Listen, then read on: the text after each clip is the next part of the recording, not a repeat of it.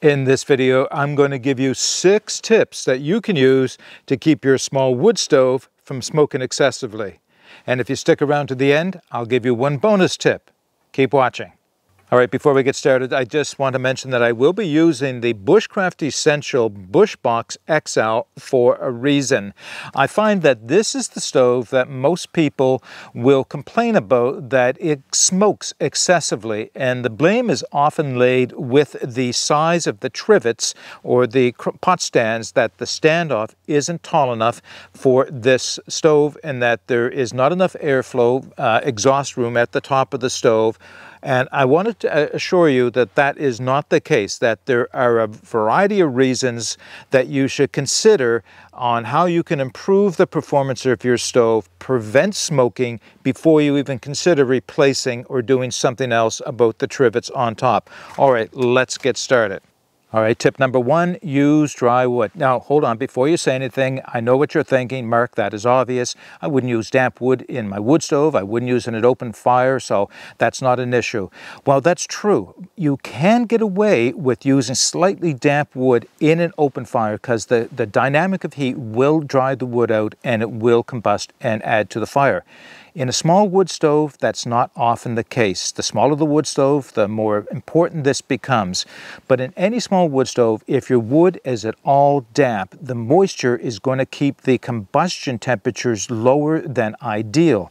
So as the chemicals are released as smoke, and rather than combust and burn as flame, they will just create a whole lot of smoke. So use the driest wood you can find. And I know it goes without saying, don't use green wood. I know no one watching this video would use cut down a living tree expecting to use it as fuel, but it's important to understand that you can find what appears to be a great looking piece of dead standing wood. You know it to be dead because there are no leaves, the small branches at the very top have all gone, bark may be coming off, exposing dry wood underneath, but you'd have to understand that it may not be as dead as, or dead long enough to really be fully dried out in the center. So when you harvest that tree and you cut it down and you split it up, make sure that it is really dry before you use it in your wood stove. All right, tip number 2, the type of wood that you're using in your stove. So the best wood that you can use is hardwood. Without question, it is going to be the wood that gives you the most BTUs or the most heat for the weight of the wood itself. So hardwoods like maple and oak and even birch are great choices for using in your wood stove.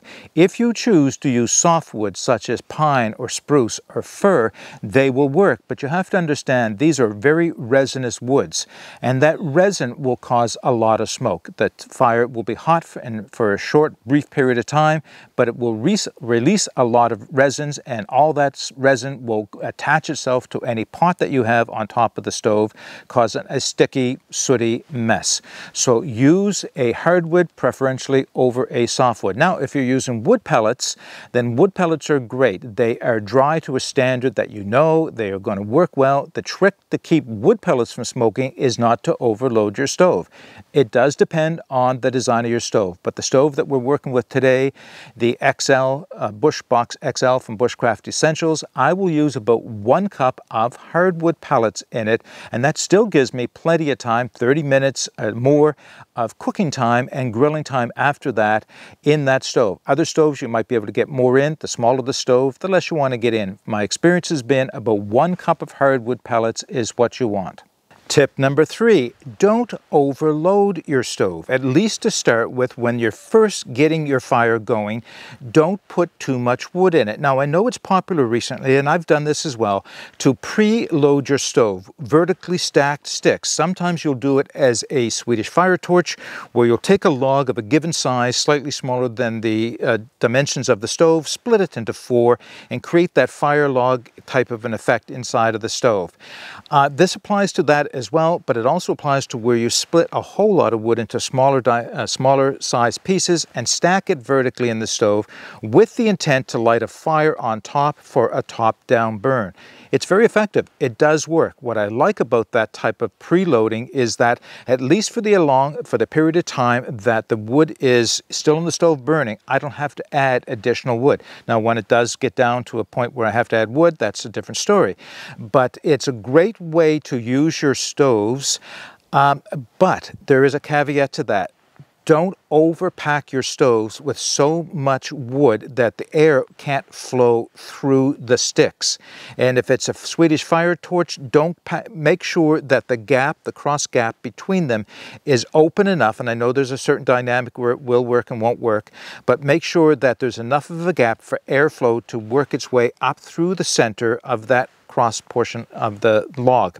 So don't overfill, and that includes don't bring it up too high, too close to the top of the stove. You need enough of a gap between the top of the stove, the pot stands or trivets, and where the wood is for the fire that you're igniting on top to combust properly and not be smothered from not enough air. And then, of course, it will start working its way down into the preload. That also goes with if you're going with a bottom-up burn.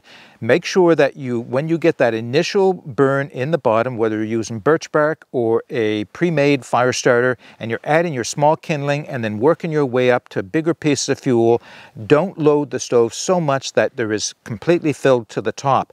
Allow the fire to get established before you add more and more wood to it, and in this way you won't overload the stove, you won't reduce the combustion temperatures to a point where the gases cannot be ignited, and you'll have a much cleaner burn.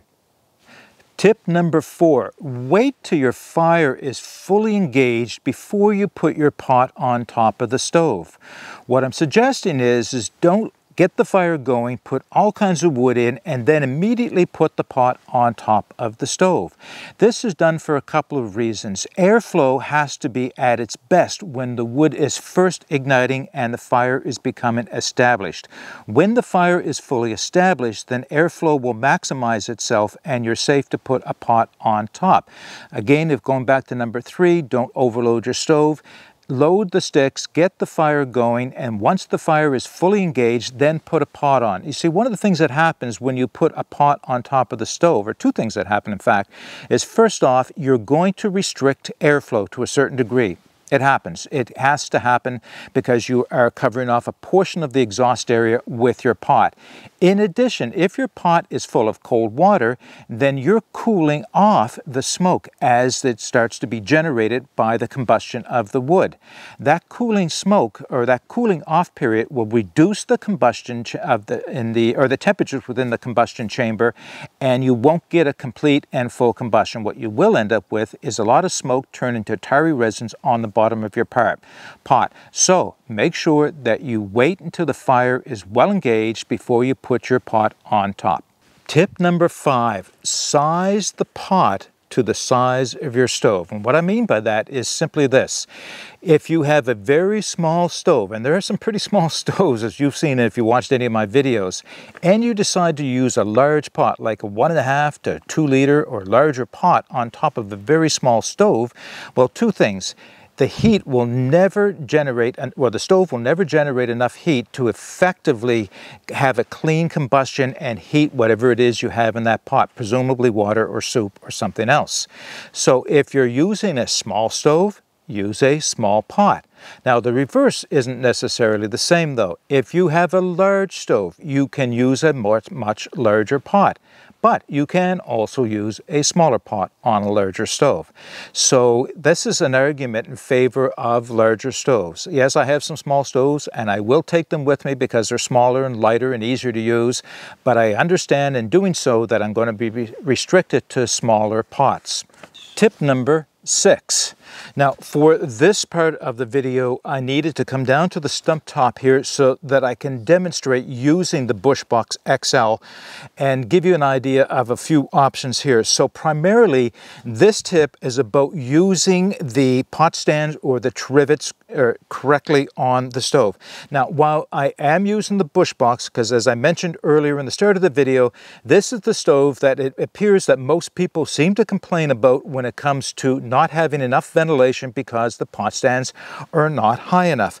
Well, let's just take a look at that issue. So these are 2 of the supplied trivets or pot stands that are used with the Bushbox XL. And I won't go through all the details about either these trivets or the Bushbox because I do have a separate, complete, and quite extensive video on this. But what I want to show you is that these trivets are designed to set at different heights depending on what you want. Now, I'll be honest, course, most of the time I try to set it at the tallest height. For that, I will use the shallowest notches that are available on the trivets, and usually I run them from front to back like this.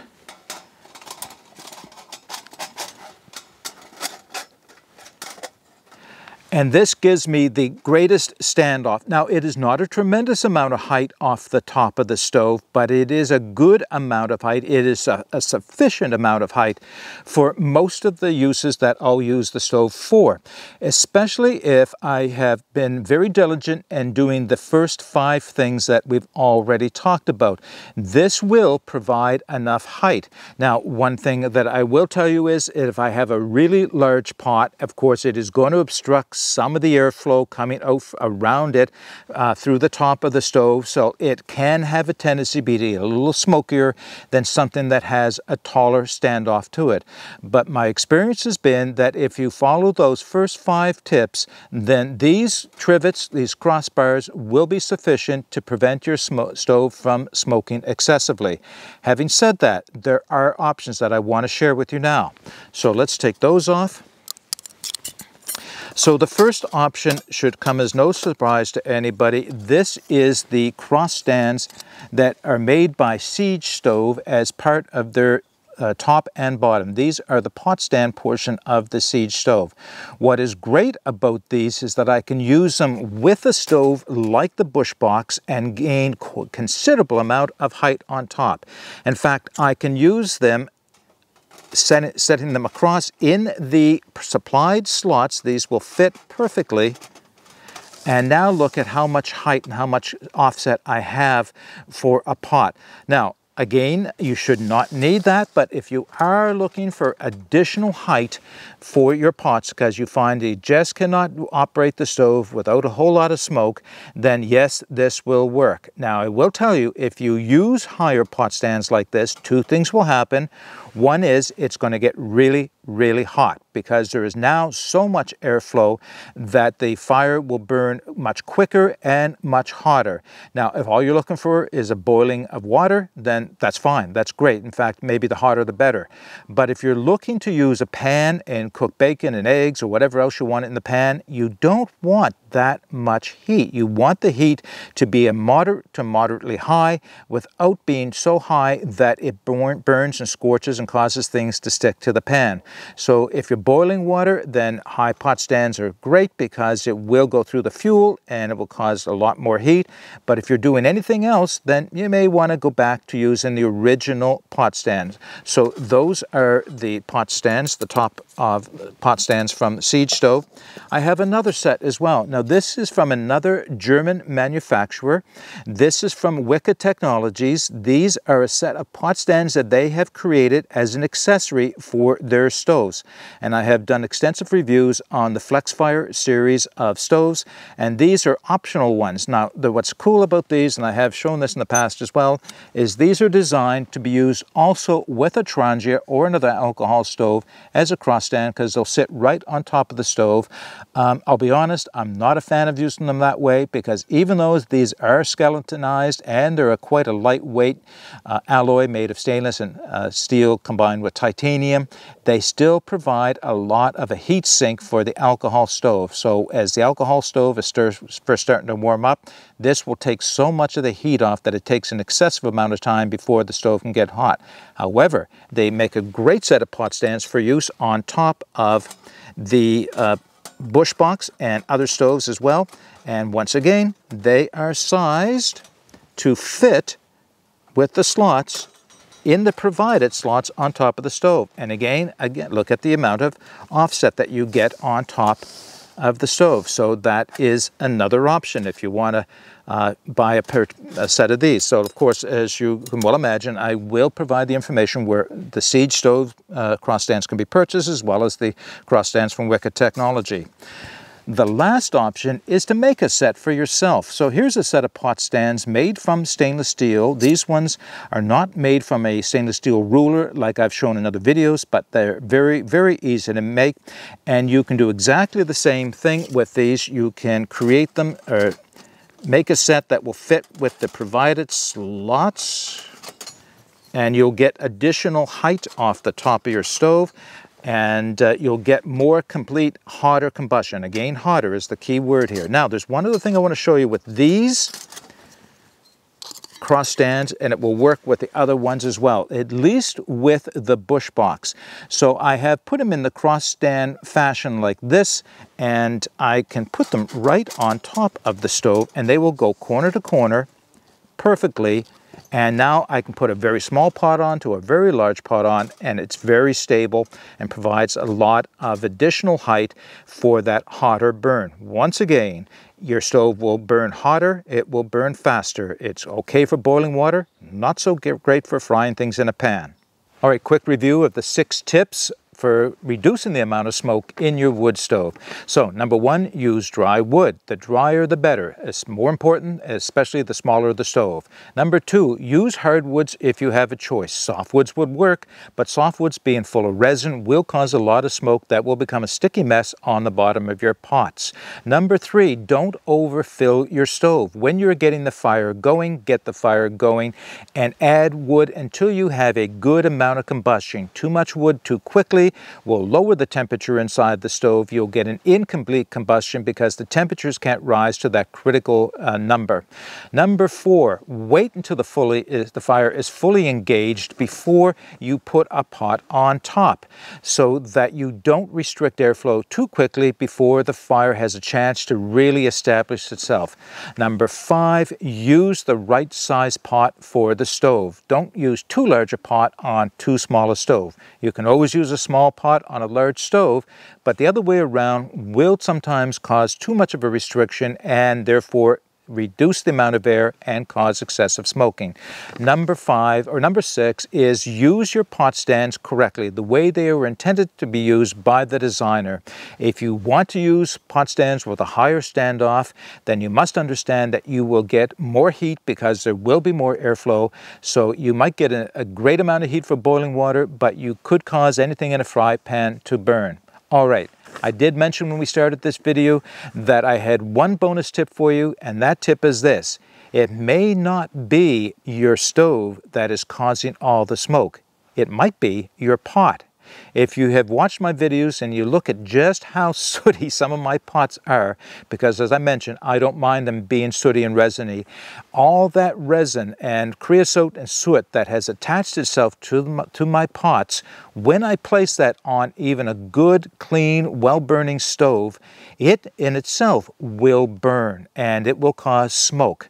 So it may not have nothing to do with the stove, it may be the pot that you're using.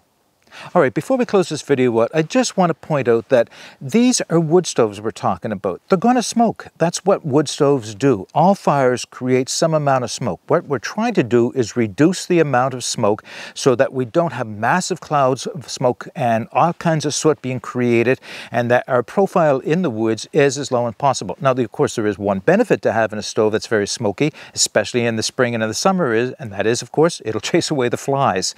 But we are looking for as clean and effective and efficient a burn from our wood stoves as possible. And the 6 tips that I just gave you, if you work to accomplish all 6 of those tips, will give you just exactly that, the best and most efficient burn in your wood stove. Okay, if you have any comments or any suggestions or anything you want to add to this video, then please put those in the comments section below. If you would like to see any other videos like that, mention that in the comments section below. And as I mentioned, I will put references to where you can purchase offsets or the pot stand trivets like I've shown. I'll put that in the video description. But until next time, get out and explore and take that path less traveled, because it will make all the difference. Bye for now.